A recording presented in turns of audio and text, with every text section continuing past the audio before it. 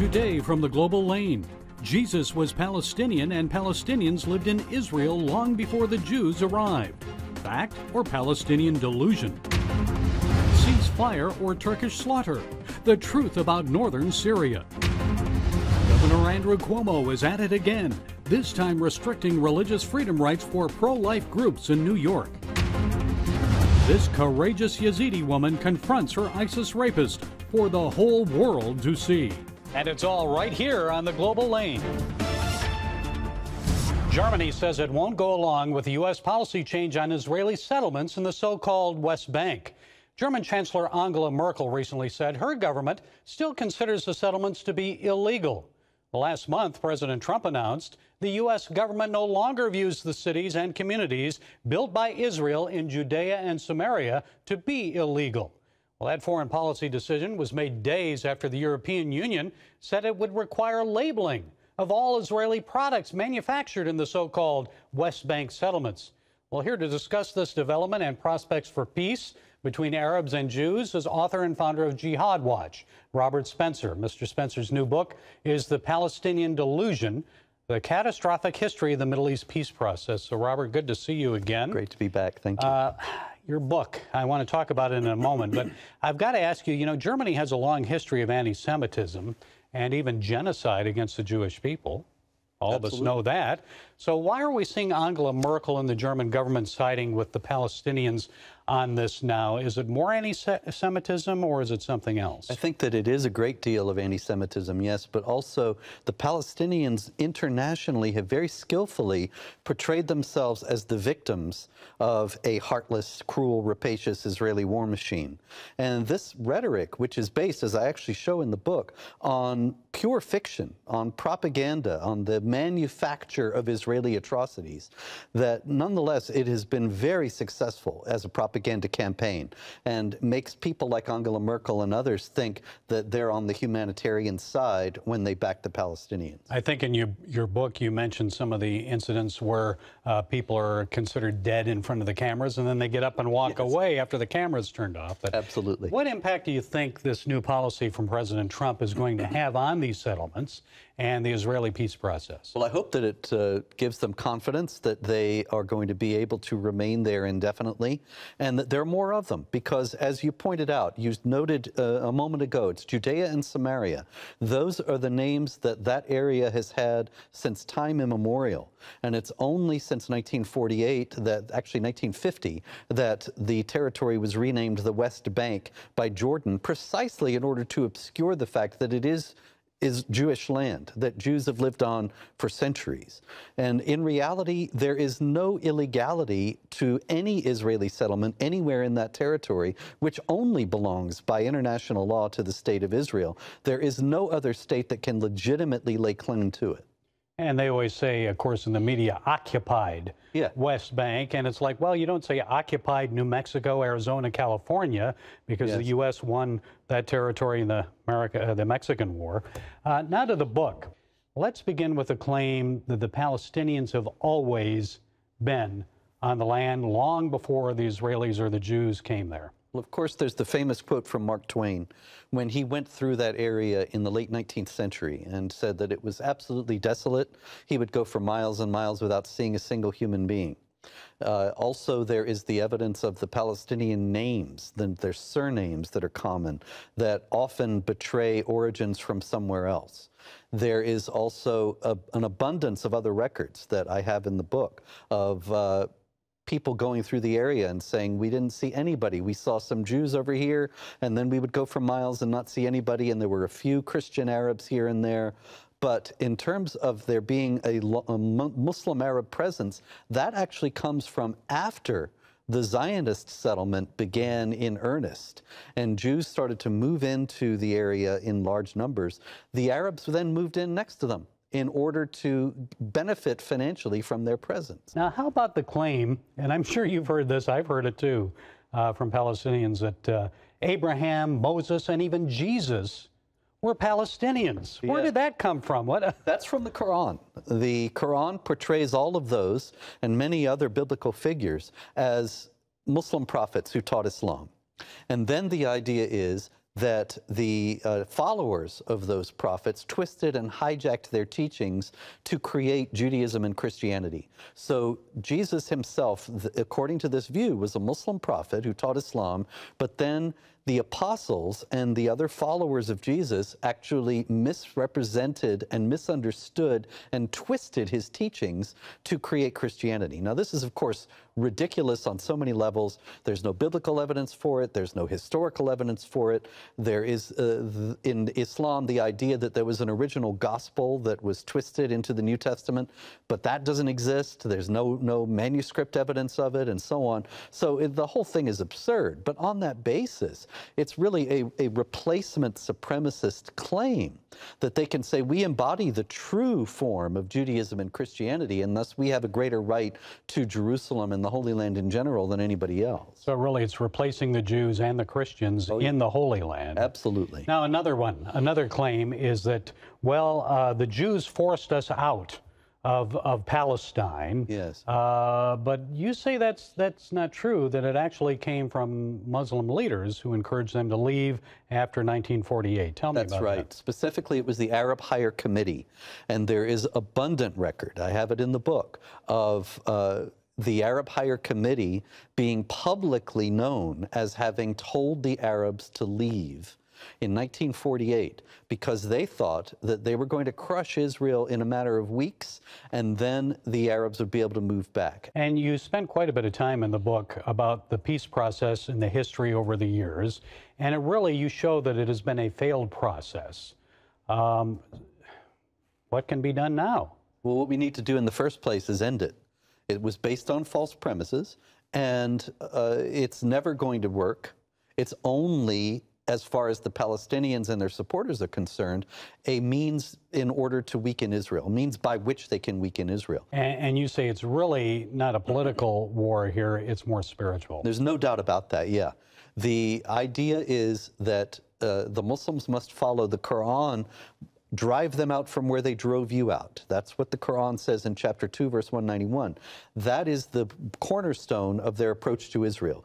They claim they were driven out. Now, we've already discussed they were not actually driven out, but that's a staple of their propaganda. And on that basis, they say they have a responsibility before Allah to drive the Israelis out. It's like, it's as if it were one of the 10 Commandments as far as they're concerned. Well, Robert Spencer, the book is The Palestinian Delusion. Thanks so much for being with us. Pleasure, Gary. Thank you. Come home to the sounds of Southern Gospel from CBN Radio.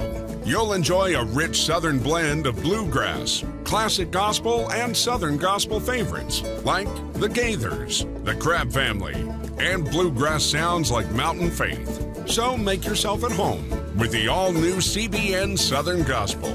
Now available at cbnradio.com.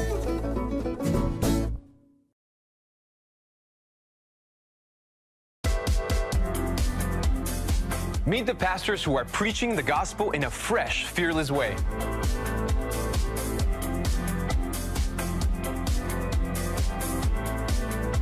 I'm Roberto Torres-Cedillo. Join me each week for Next Gen Voices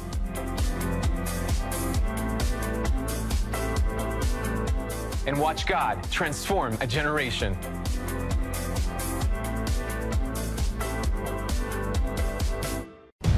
Prophecy thousands of years old. We were called to be a light to the world. Being fulfilled today. Discover how. Get to life. Call 1-800-700-7000. We consider it our duty to reach out and help others around the world. For a gift of $10 or more, you can own the acclaimed CBN documentary To Life. Just call 1-800-700-7000 or log on to cbn.com. To treat a human, no matter what he is, which religious he has, which color he is. This is what I'm doing. See how the people of Israel are fulfilling prophecy. History is being written, and I want to be a part of it. By sharing their knowledge. In Africa, in Asia, in South America, in East Europe. And their love. This is how we work. This is us. Get to life. Call 1-800-700-7000 or log on to cbn.com. Winter is fast approaching in the Middle East, and tens of thousands of Kurds and others are internally displaced because of the Turkish invasion of northern Syria. Fighting is ongoing despite an agreed ceasefire. Well, joining us is CBN contributing correspondent Chuck Holton. He recently joined the Free Burma Rangers in northern Syria, where you came under fire there. Oh, yeah, quite a few times, actually. There's no ceasefire at all. That area that they call the exclusionary zone, that 30-kilometer strip of land in northern Syria along the Turkish border, has really become a genocide zone. And anybody that stays there is going to be killed. So they want to clear it out entirely. They are. And the Free Syrian Army has been going through there and just pillaging everything in its path. Now, tell people, who are the Free Syrian Army? Most people haven't even heard of it. Right. The Free Syrian Army is are Turkish-backed militia, but they're made up of guys who were fighting for ISIS a couple years ago. And they just switched sides when Raqqa fell and went to work for the Free Syrian Army.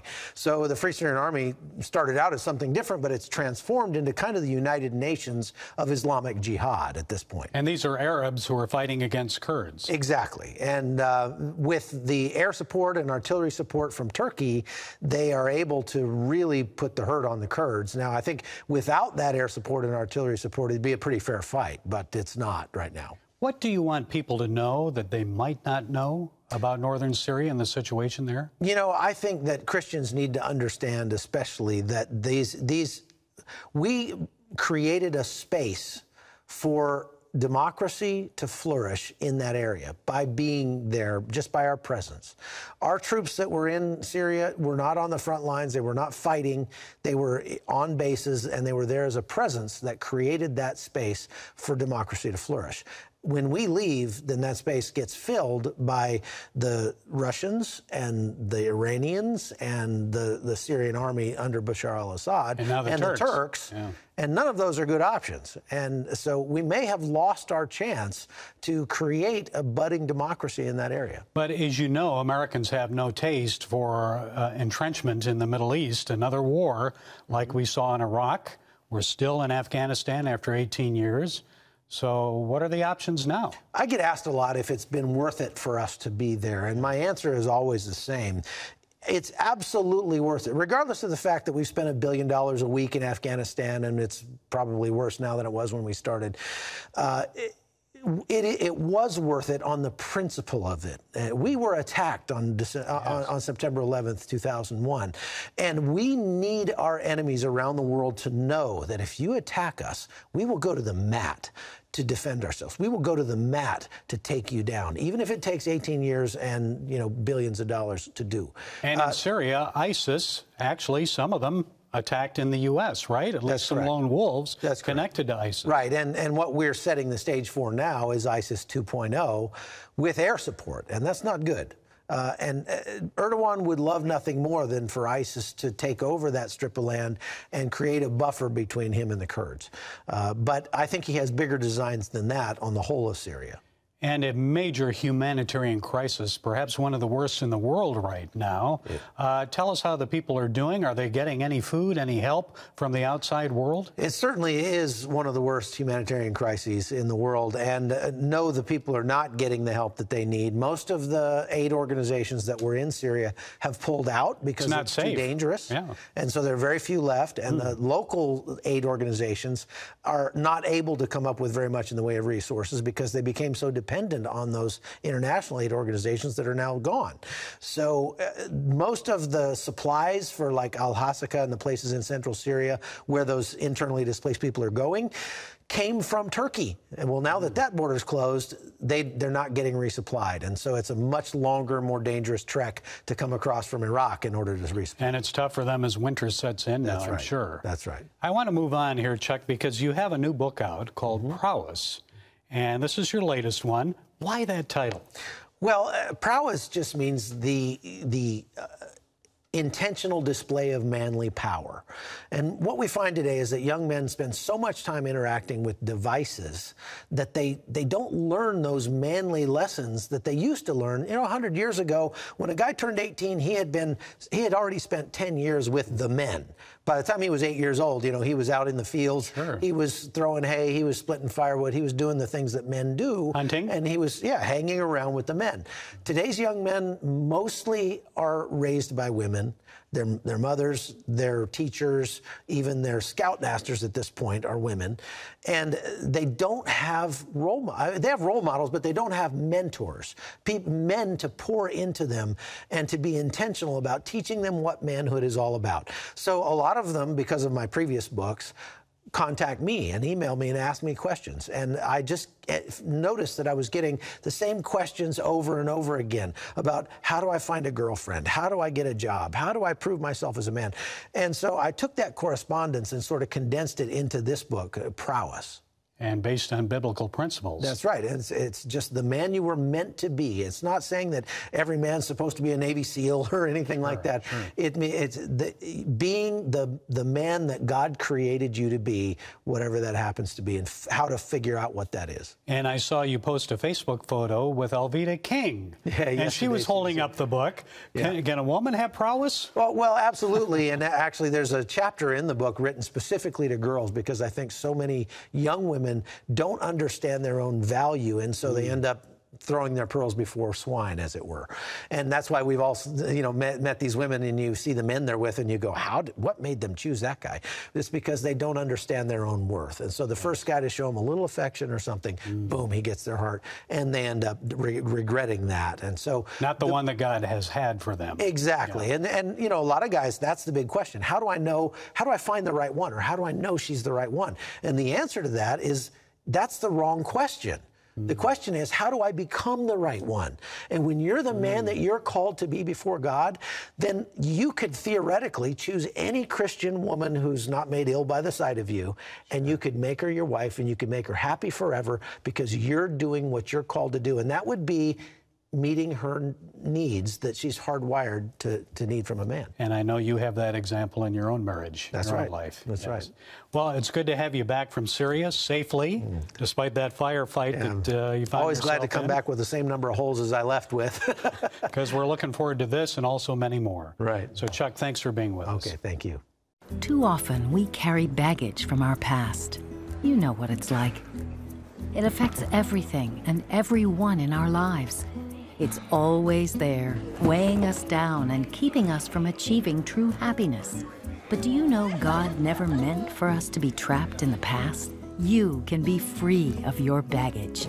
Learn how God's forgiveness leads to changed lives and new beginnings. Call the 700 Club. I'm Ephraim Graham, and this is Studio 5. Cruise with me as I discover the good things happening in the world of music, sports, television, and movies. The fact that Ryan Coogler was going to be directing the film, I knew that something special was going to happen. We'll chat with artists at the forefront of entertainment and explore the connection between popular culture and faith. I asked my pastor, I said, well, does that mean I'm supposed to be a preacher? He says, well, no, you already have a pulpit. Watch Studio 5, Wednesday night at 9:30. Tikkun Olam. This is our nature as a country. To make the world a better place. Literally, we felt the earth shaking. The Christian Broadcasting Network presents To Life, how Israeli volunteers are changing the world. This film needs to be seen by everyone. I was in tears. Now you can own the inspiring documentary To Life on DVD. There is blood on our hands if we know and we walk away. I'm so grateful that this film was made. To Life can be yours for a gift of $10 or more. Call 1-800-700-7000 or log on to CBN.com. We know that every minute counts to save life. It'll bless Israel, but it'll also bless all the friends of Israel. Discover the untold story of how Israeli volunteers are making the world a better place. Call 1-800-700-7000 or log on to CBN.com to get your copy today. Religious freedom under fire, this time in the state of New York. Governor Andrew Cuomo recently signed legislation that forces pro-life crisis pregnancy centers and religious advocacy groups to hire workers who actively support abortion. Well, here to explain what this new law means for churches and faith groups is Denise Harley. Ms. Harley is legal counsel at the Alliance Defending Freedom. So, Denise, we saw people cheer with shouts of joy when Governor Cuomo signed a bill last year allowing abortion in New York State right up until birth. Remember that one? Well, now this. Please explain what the new law means for pro-life and religious groups. That's right. This is the third in a series of very pro-abortion laws that New York has passed this year. This one just comes down to the fact that all Americans are free to live and work according to their beliefs. But what New York has done is decided that the state government is going to force faith-based and religious organizations to hire people that disagree with their pro-life views. And that's unconstitutional. Well, it seems that this is really advocacy on the part of the state of New York. So pro-life and religious groups were not exempted from this law. Why weren't they exempted? Because that's who New York was targeting. New York is demeaning religious organizations, churches, and pro-life groups, and essentially saying that your good faith difference of opinion has no business here. And so what they're trying to do is to punish places like our clients, First Bible Baptist Church and Compass Care Pregnancy Center, and forcing them to operate in a way that's not consistent with their values and their core mission. These are charities and churches that affirm life from conception to natural death. And under this law, they are forced to employ people who may advocate for abortion. Denise, it seems this goes beyond just a violation of religious freedom and freedom of speech and so forth. It seems like discrimination. Is this discrimination? This is absolutely hostility towards a religious viewpoint. And the Supreme Court has made clear over and over again, including last year in Masterpiece Cake Shop, that the state government cannot express hostility to certain religious viewpoints. The First Amendment protects against that, and that sort of discrimination has no place in our free society. What are the ramifications then for the rest of the country? How likely might we see similar legislation in other states? Well, we feel very confident that this law is going to be struck down, and that's what we've asked the courts to do. The First Amendment is completely clear that a state cannot come in and say what a church can say or not say, or believe or not believe, or who a church can associate with. So we think this law is going to fail. But unfortunately, states like New York do try to sort of test the waters and float these sorts of ideas out there. So we're hoping to nip it in the bud and not to see this sort of unconstitutional discrimination towards pro-life viewpoints in a society that needs places like pregnancy care centers to serve and love women and help to encourage them to choose life for their babies. You said ADF is challenging this law in court. So tell us a little more about that. Does that go to the state Supreme Court in New York or the U.S. Supreme Court? What's the next step? So we filed a lawsuit in federal district court, and we have also filed for a preliminary injunction, which means we've asked the court to immediately stop the law because on its face, it violates the First Amendment in at least 3 ways. It violates what these organizations can say and not say because it prevents them from even having a moral code of conduct for their organization and for their employees. It violates their free exercise of religion because it prevents them from living out their beliefs by forcing them to essentially endorse and associate with beliefs they don't believe in. And 3, it violates their free association under the First Amendment because it says who they can and can't hire and employ. So those are the grounds for our complaint, and we're hoping for a fairly swift resolution in the federal district court. Okay, Denise Harley, please keep us posted on how this progresses. You're with the Alliance Defending Freedom. Thank you so much for those insights. Very well. Thanks, Gary. It's the new Superbook Bible app. It's packed with games, activities, and Superbook episodes that you can watch for free. Oh, no! There's trivia, a fun daily devotional, and answers to your Bible questions. Plus, an easy-to-understand Bible the whole family will enjoy. You can even create your own Superbook character. Ta-da! It's the new Superbook Bible app. Free downloads on iTunes, Google Play, and Amazon. From Washington, D.C., uncompromising stories, interviews, and analysis from veteran journalists David Brody. Escalating fight. Jenna Browder. Chose his words carefully. Ben Kennedy. Plan to join him. And Amber Strong. For impeachment grows a little bit louder. Bringing you the political news that matters. We get out and tell the story of the progress that we're making in this country. Watch Faith Nation, weeknights at 6 on the CBN News Channel. We will move the American embassy to the eternal capital of the Jewish people, Jerusalem. As the nations rage, you can stand with Israel. History is being written, and I want to be a part of it. Call 1-800-700-7000 and get to life. This is our nature as a country. Discover the untold story of how Israeli volunteers are changing the world. We consider it our duty to reach out and help others around the world. For a gift of $10 or more, you can own the acclaimed CBN documentary To Life. To treat a human, no matter what he is, which religion he has, which color he is. This is what I'm doing. Support Israel in their time of need. Get to Life, now available on DVD. Call 1-800-700-7000 or log on to cbn.com. And I wish that other people throughout the world could see this side of Israel.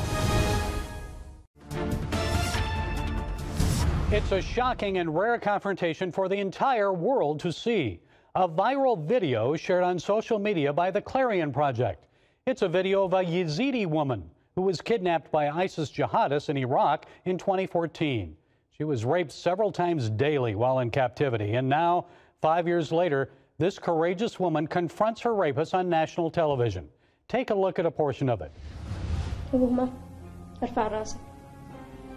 ليش انت سويت فيني هيك؟